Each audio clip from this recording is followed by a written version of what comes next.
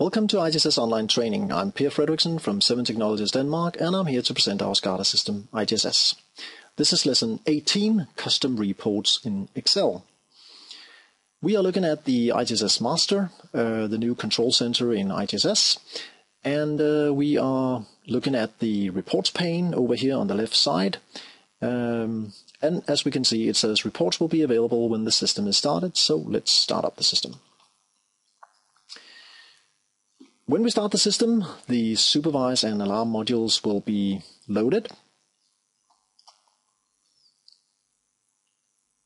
And we'll just minimize those two modules for now. And we can see that there are 4 reports over here in the pane, and these are all standard reports created in the definition program. Now let's do a custom report. Right-click in the pane, select Add. We call it Production Report. We get the Generate and Design Report dialog box, and we can see that there's a working folder. This is a folder where we will edit a work copy of our report. And later, when we have finished the report, we will check it in so that everybody can see it in our system. All the operator stations in a multi-user system will be able to generate that report. Let's check out and edit. We can see that Excel is loaded. We can also see that we have a pane over here on the right side called IGSS Data. This is the specific reports pane that we include in Excel. Now let's start with the report here and go into column B here, and we'll simply type object name. That's one column in our report, and the next one is daily production in cubic meters, and we will put in the objects Q1, Q2, Q3, and Q4. The next thing we'll do is we'll go to the reports pane over here, and we'll find Q1. Here's Q1. It is a flow water in measurement, and we'll take the log data here and we'll take the actual value. That's what we want to include in our report. You can also see all the other data sources up here. Right, we go into the historical data dialog box, and we will want a sum for the day in this case. So the reduction up here will be the sum, and the interval in our measurements will be days. So we will calculate a sum of all the individual readings that we can fetch here from the database. All these values are log values for Q1, and then we can calculate the daily value.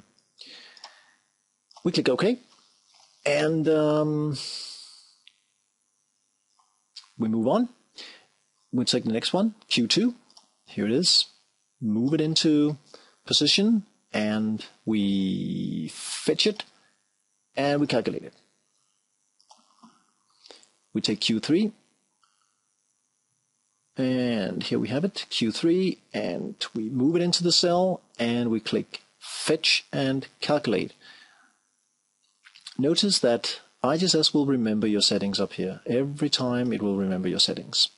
And finally, we'll take Q4, here it is, and we'll take actual value, drag it into the cell, and say Fetch and Calculate. Okay. These are the values we want. We can put in some test values right now because we'd like to do a little pie chart displaying these values, 56, 44, and 88.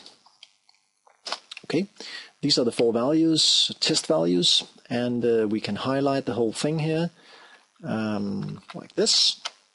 And we can go to the Insert tab. We can do a pie chart.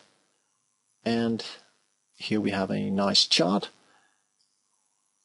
like this. And finally, we can right-click on the chart and we can do Add Data Labels. This is the split between the 4 measurements, and we're now ready for a preview of the report. Before we preview the report, we need to do a few things. We need to, first of all, go into sheets included in report. We are right now looking at the first sheet in our Excel workbook, sheet 1, and we want to go to report options, and under report options we define the default report period. This is the report period that is suggested to the end user every time he generates a report. It is set to 1 hour, but we will change it to 1 day in our case. Then we have something called the RMS report folder. This is where we want to save all the reports that the end user will do during supervision. We browse for the folder.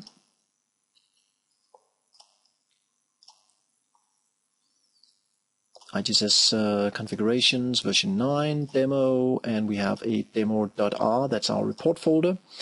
And we can even put in subfolders for year, month, and day for easier tracking of reports.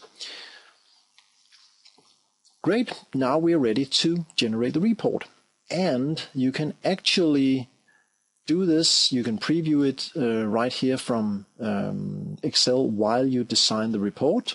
But you can also do another thing. You can go exit Excel and save your changes. And now we're ready to put it into operation. We can click on the check-in button, which will commission the report that we've just done in the working folder. So check-in will override the existing report. We click yes, and now the new report is in operation on all operator stations.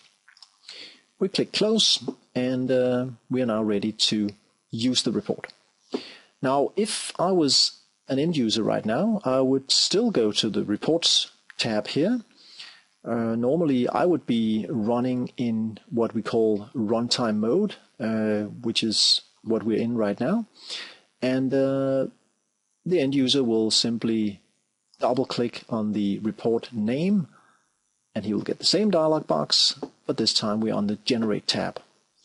He can do a print preview, an HTML output, an Excel output, or he can print it directly on the printer. Let's do a print preview. Generate. It calculates the values, and it gives me a nice preview here. This is my report. It looks okay, but it can still be improved, and of course we have a lot of different parameters that you can use for improving your report. You can put in logos and user-defined titles, and of course when we're looking at the custom reports in IGSS, it is also possible to do event-based reports, and you can read more about this on our website and in the report help file. So please refer to our website www.igss.com, and thank you for listening.